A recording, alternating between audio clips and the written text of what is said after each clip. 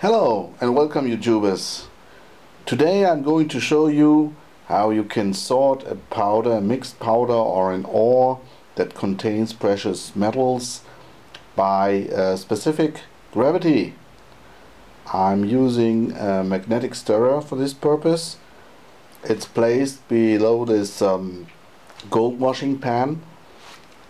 This is my magnetic stirrer and this is my powder. It's a little bit mixed and you will see what happens. It's a very cheap solution if you don't have any other possibility or you're not good at panning like me. Check it out. Now as I turn on the stirrer, you will see that cyclic movement starts in the water,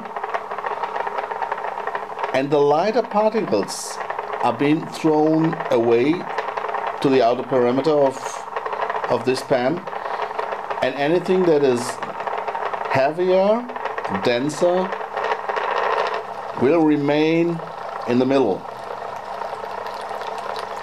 So you see, this almost looks like the blue bowl that you know from the big boys, the gold washer. But it's very simple. It's very cheap, and in the end of the day it has a similar effect. So as you can see,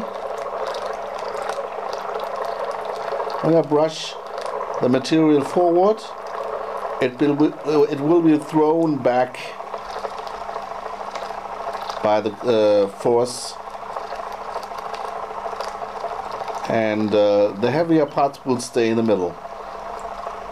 I think you got the principle. It's just a suggestion, and what happens at the end is that you get your material sorted. The heavier particles are on the inside, and the lighter are being thrown to the outside here.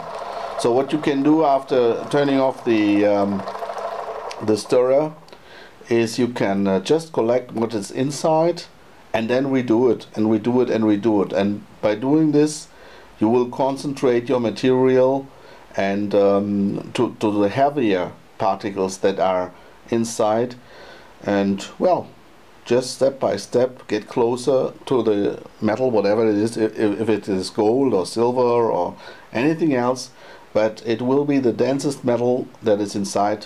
If we're talking about electronic components, tantalum for instance, you can just collect it inside and well, pick it up with a syringe, whatever.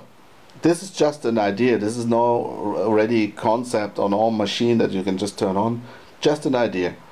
Okay, have fun. Bye bye.